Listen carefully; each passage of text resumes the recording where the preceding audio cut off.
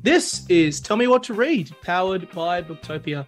I'm Nick Wasiliev, and I'm sitting down for an interview today with two people who need no introduction. Johnny Ruffo won everyone's hearts on the X Factor in 2011, and also, of course, dropping big singles on Top, Take It Home, and more before having an incredible stint on Home and Away, of course. However, today we'll be talking about his incredible book, No Finish Line, which details his life and battle against brain cancer. And Johnny is joined by his longtime partner, Tahnee Sims. Welcome, both of you, to Tell Me What to Read. Hello, thank you for having us. Yeah, thanks for having us. It's been a long time coming, I think, this book. It's taken a while to write. I think Tahnee wrote just as much as I did, because I couldn't remember a lot of the stories and the chronological order that they came in. So she helped me write just as much of it. Refreshed your memory. Yeah, like I couldn't remember what happened exactly after this and what happened there. I was going to ask, we'll kick straight into it, because this book is, from all the sections I've read, is just so touching and filled with so much love and so much, despite the subject matter, there's a lot of warmth to this book. There's a lot of warmth. What prompted you to just sit down and start writing? I think predominantly, initially, I wanted to write. I mean, writing music's one thing. You always leave a little bit of vulnerability in the song. So I've always wanted to write a book. But at any time I brought it up with a friend or a co-worker or a family member, they're always like, no, you got to do that later in life when you're like 40 or 50. And then I ended up speaking to someone from the management company, I suppose, that I work with, and they were like, you've done so much already. Like, there's no reason you can't do that now. I did X Factor, then I did Dancing with the Stars, and so on. and so on. I can't remember. Yeah. So they were like, and then there was the bombshell of cancer, and they're like, you've already got so much to talk about, so there's no reason we can't do it now. Yeah. So then we kind of just put pen to paper, so to speak. Type. Fingers, keys. I'm glad that you did. It's been God, you've had such an interesting couple of years. With you talk a lot about your experiences with fame and the kind of the journey that you had. You mentioned at the start that Tahnee helped you out a lot with the writing. What was the experience like of putting together this book for you? I mean, it was a very long process, and I was purely just the fact checker. I think like he'd come with all these wild stories, and I'd have to cut him down and make sure it was the truth. Yeah, I like that. Right. Yeah. No, I was just the fact checker. There was a lot of times throughout his hospital stays and stuff like that he wasn't as present, or he can't recall as clearly as I would. So that was basically my input. It was all him. It wasn't quite all me. Yeah, she had to.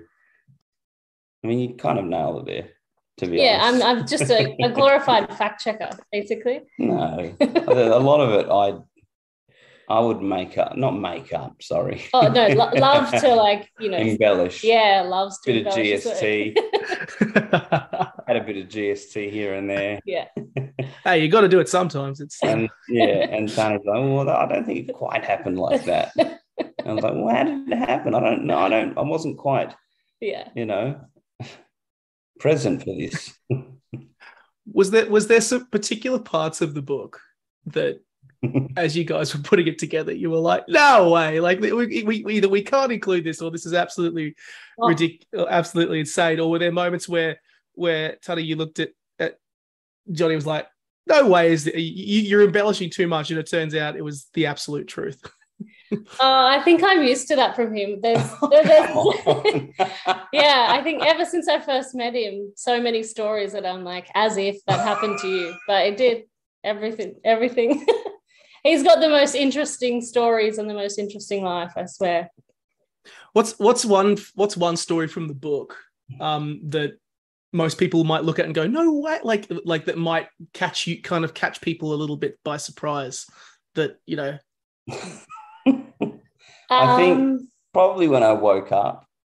Did you wake up? Oh. When I woke up, and I don't know if you've read this bit, but no, I don't think so. Woke up, it was like 2 a.m. or 3 a.m. in the morning. Like in ICU. Yeah, in ICU. And there was this nurse there. His name's Elliot, and he is an absolute champion. Yeah. Like he was just awesome. Nurses are on another level. I tell you what, like they just go above and beyond, literally. Yeah. And I was like, I'm a shit stirrer to begin with. Yeah. I don't think that's all that's like I just wind people up. I enjoy winding people up, and just like I get that my brother, myself, my cousins, we grew up with a big family. Like my mum, on her side, she's got 9 brothers and sisters. So you can imagine there's like 1,000,003 cousins, I think. I think there's or 1,000,002. I can't quite remember. And you just yeah, and we just heckle each other. Like that's all we do. Like, no, in ICU though. Oh yeah, and in ICU I was just heckling everyone. Straight. The second time was worse. The first time I woke up and the first thing I said to Elliot was, "Are you trying to touch my dick?" Just for no reason whatsoever. And then he looks at me and he's like, "No." And I'm like, I start accusing him. I was like, but like, in a joking manner. Yeah, I think. I do love that you just, when you're in a situation like that, sometimes you just taking the piss out of someone and having a laugh is the best way to get through it. Whenever you're in that situation. Yeah, I use humor a lot as a coping mechanism, I think. Maybe, definitely. Yeah. Obviously I want to talk about, because a lot of this book, you talk a lot about the battle against cancer that you're having right now. And we probably should mention, because we're recording this on Tuesday, August 30th. And it's been all around the news that you're now terminal. First of all, just how you going in terms of that? It's tough. Like just, God, it's just, I can't think of the word. Also, finding words that you know is tough. And that's really frustrating for me. Yeah. Because I like to think that I'm somewhat intelligent. A lot of brain fog. Brain fog, cancer brain. Chemo brain. Yeah. It's a term. And I get that a lot, where you just seem to forget things and you can't. How was your birthday last week? Forgot to get you a present. No, I didn't. Sorry, I'm just joking around. I don't even know what we're talking about. The news, just processing that rather, and trying to come to terms with that was so difficult. Like I still have conversations with Tahnee about it now, on the odd occasion, and I get somewhat upset about it because it's. I mean, it's a lot to take in. Yeah, it's not. Yeah, it's not a simple. Yeah, it's not like take the rubbish out or anything. It's like, for me, it's going to get me. I know that I say get me. I know that this is the thing that's going to. You don't know that. Sorry. I mean.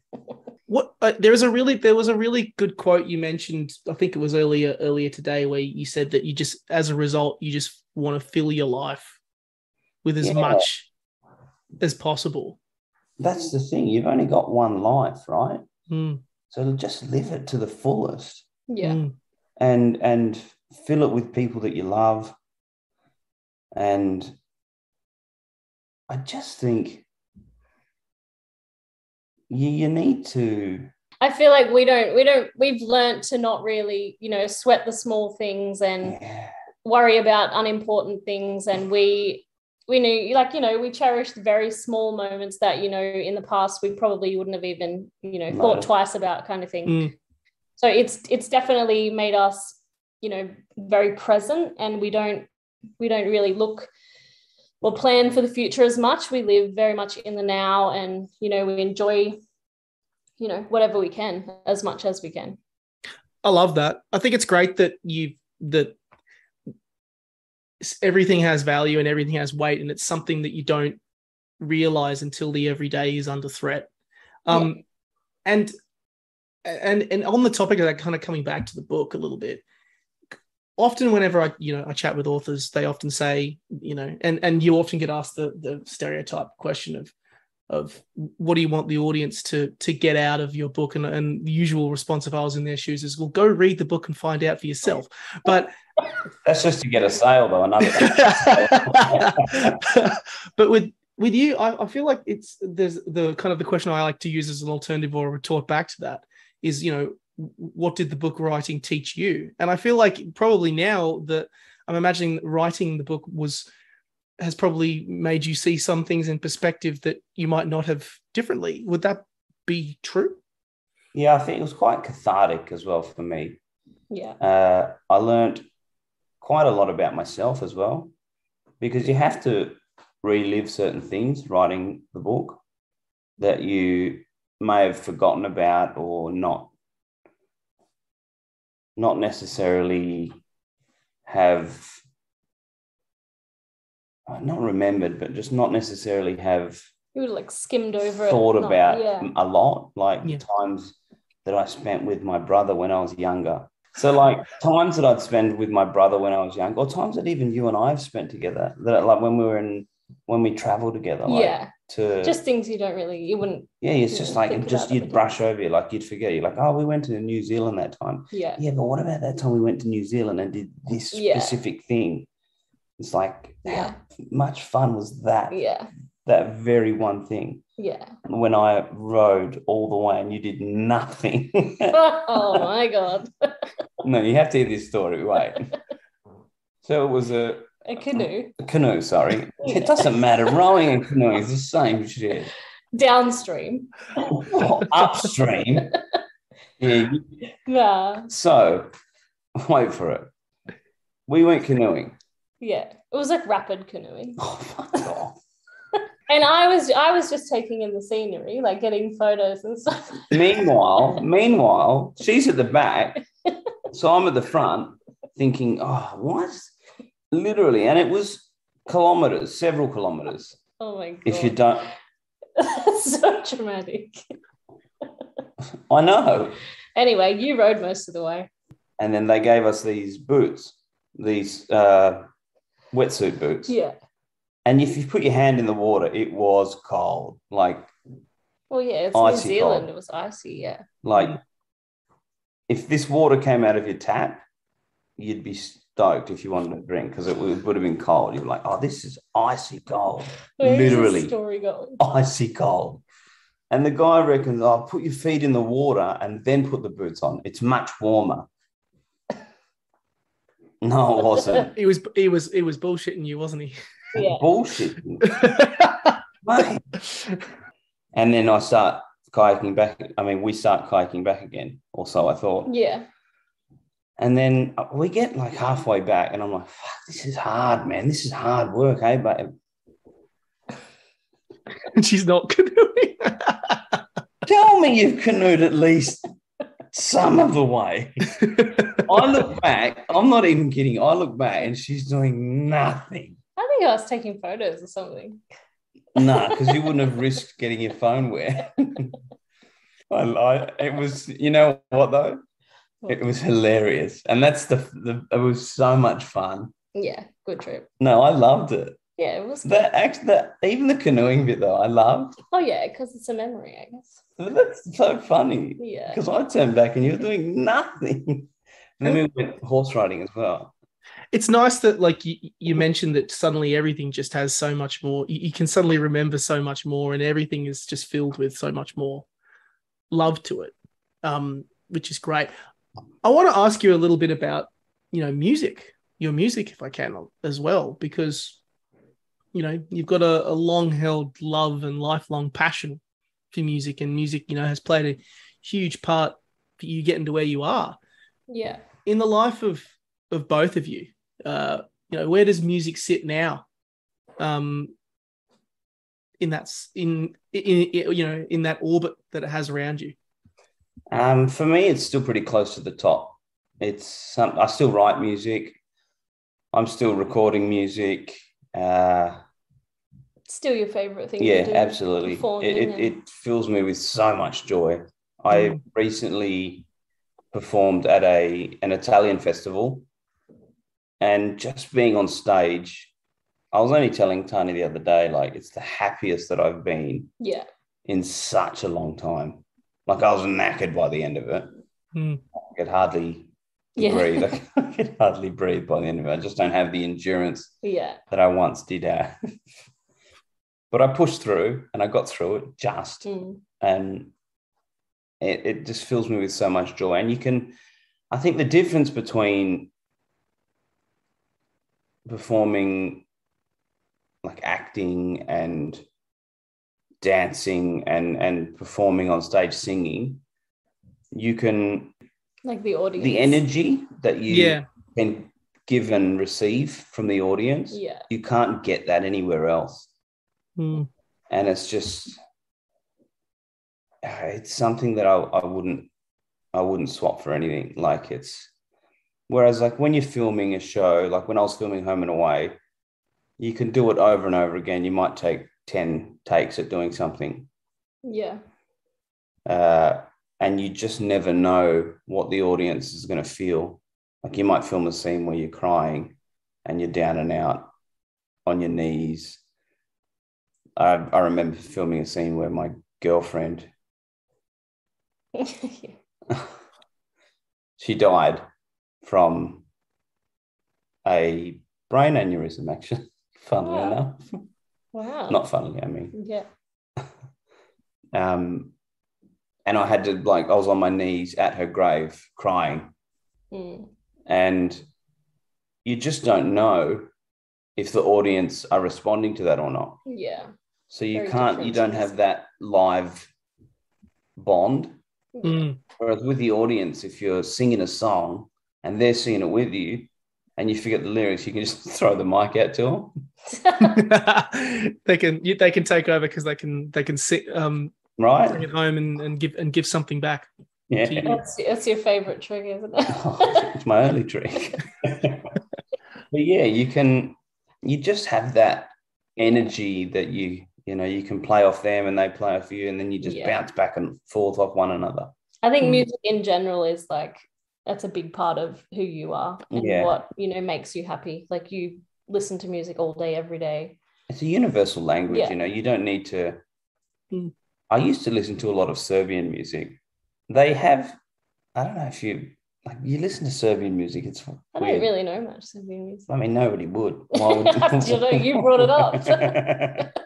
There's music. There's like I think some mates of mine that he often talks about, like Serbian keyboard music, or compares it with like, and there's there's like styles of music that it's so otherworldly, but also so unbelievably creative, and it inspires a lot of the, you have some of the most high profile bands in rap and soul and funk, and they listen to these guys because there's just something out there that's just another level of creativity or a shining light of creative inspiration. There's this one Serbian artist. His name is, I don't know if you his name is Željko Joksimović. Nice name. And don't ask me how to spell it, because but he has this style of guitar at most of his intros, and it's phenomenal. It's like, I could just sit and listen to this and nobody sing for like on repeat, just on, and like just changing the structure of it, and it's just unbelievable. You're absolutely right about it as a music as a great universal language, a great unifier. If only we could all speak it, it would make things so much easier. I want to ask about you two, because you guys have written this book together, and you're tackling this cancer together.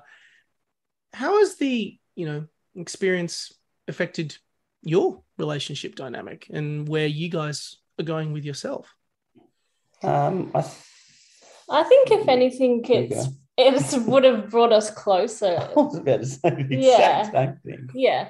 I think obviously we've learned to appreciate one another much more than, we probably ever would have been without being thrust into this kind of, scenario. Situation. But yeah, I don't know. I don't really know. I think I agree. I mean, there's times where it's shit. Like, of course, it's not always. Shit. Yeah. I think we've definitely grown closer in a lot of areas because there's so many things about the situation that I rely on Tahnee for. But it's like, I don't know. It's if anything, it's strengthened our partnership, bond. And our bond in, we've been together for quite some time now, and at the very start we were quite young, and we did a lot of traveling and had a lot of fun and stuff like that, and then this was obviously a huge bombshell, but in a way it has, as I mentioned before, like it's made us aware of to be present and to appreciate everything, and I think it's matured us a lot. Yeah, it's matured us a lot. Like we often individually and we often say all the time, like how not naive, but how like eyes shut, I guess we were before. Eyes wide shut. Before to like this kind of scenario. Like we would never have pictured ourselves in this kind of scenario. And obviously it's not ideal. It's not what anyone wants. But I think, we've risen above it in a way and, strengthened our relationship. And it's testing at times in not like for our relationship, but it's just a lot for a couple to go through and individually as well. Like it's not something we would wish upon anyone. No, like God, no. We often, like John does share a lot, but there's a lot that we also don't share of like times that have been like, testing. Yeah, very testing, or like just scary times and stuff that we've dealt with, in hospital visits and stuff like that. But in saying that, I do think, it has made us stronger, and, we have an appreciation that we wouldn't have if we weren't put in this kind of scenario. It's like the shit that happens now is our shit. It's not a case of, one person is dealing with this. It's a together thing. You tackle it together. Yeah, absolutely. Whenever I speak about cancer or my cancer in general, I always say we. Like Tahnee and I have an appointment. Like we have an appointment, or we changed chemo. Like I always say we, because we're going through it. It's like, when a couple are pregnant. Oh, we're pregnant. Well, I feel like your wife's pregnant. She has to deal with the 9 months of carrying the child, and then she has to give birth to the child. But I always say we. Yeah. I always say we because it's us going through it. Yeah, it is. And we both, we both live in Sydney, obviously. John's family is from Western Australia. My family is from Byron. So we both don't have any family around really close by anyway. So from, I guess, the get-go, it has just been me and John against, the world. I mean, the cancer. Yeah. Still good though.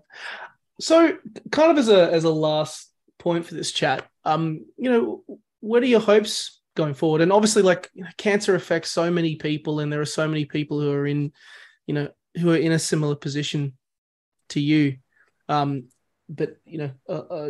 don't have the chance to be able to put the message out there and speak about this thing so openly and candidly and honest. What message would you like to send to others out there who might be in a similar position to you both?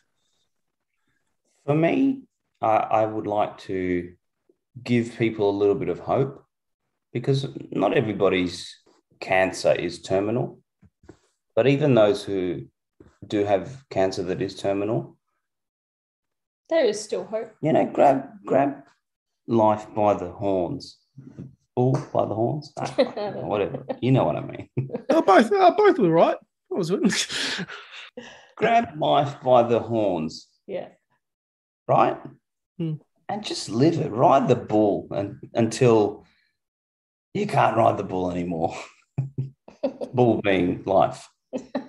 Okay. Just I live like it. fullest. No matter what comes your way, just kick it in the face and keep going. Just keep marching on. And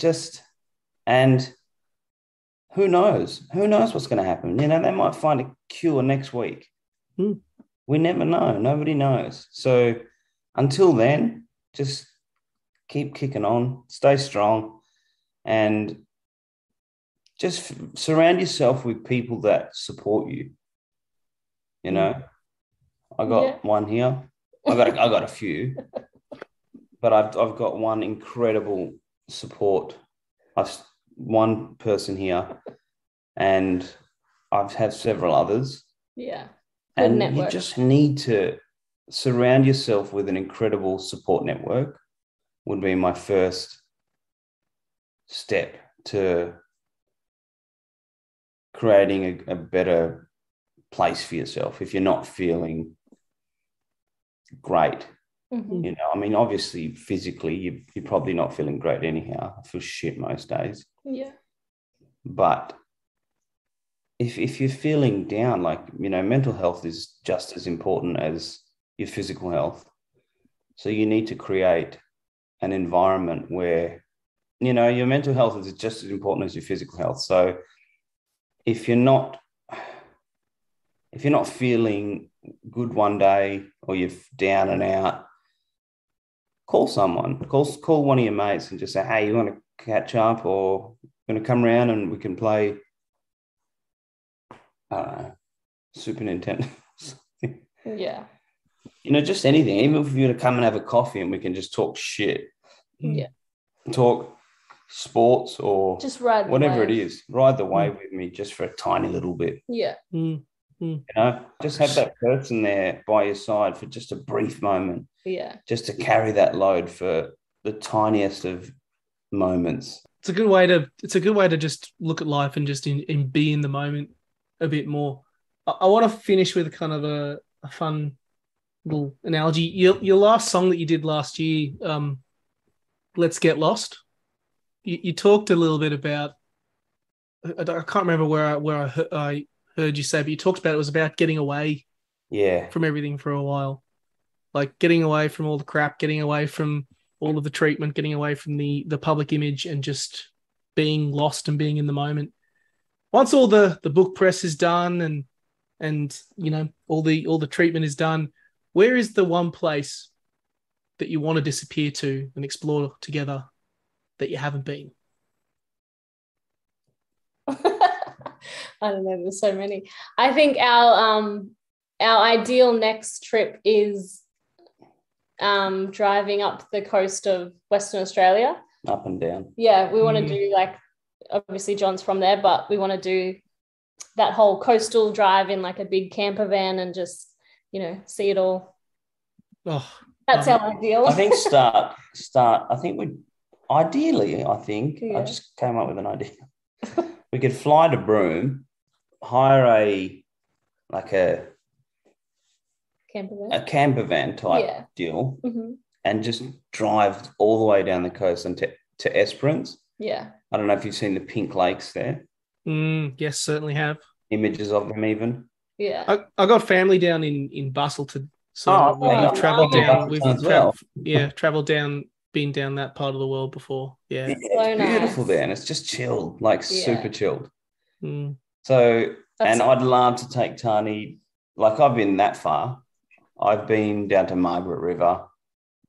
So I'd love to take Tahnee further north, like Geraldton, even further. I don't know if you know these places. and just drive all the way down and just see everything. There's like pinnacles, and because we have the sunrise over here and the sun sets in the west. Yeah. So you haven't really experienced the... Oh, I mean, when I've been there, but not to the degree not like that yeah. That's our ideal next trip. Yeah. Love it. And hopefully you'll be able to go on it and have a fun adventure again soon and get lost again. Yeah. Which would be great. Yeah. I can honestly chat to you all day, but I'm aware that you are super busy people. I'll finish by just saying it's been such an honor and a privilege chatting to you both, and it's just so awesome to see how you're taking every day. I think it's awesome, and we wish you just all the best, and I hope that whatever comes next, that your life, you guys are just filled with just as many happy days as possible. Thank you. Thank you. That's so kind. And likewise to yourself. Thank you very much. I appreciate that. And for everyone listening, be sure to get a copy of No Finish Line. It's an absolutely awesome book. You will not regret it. It is an absolutely incredible journey, and you can get it right now from booktopia.com.au or from your local bookstore as well. Good bookstores. Yes, absolutely. So thank you so much for listening, and never stop reading.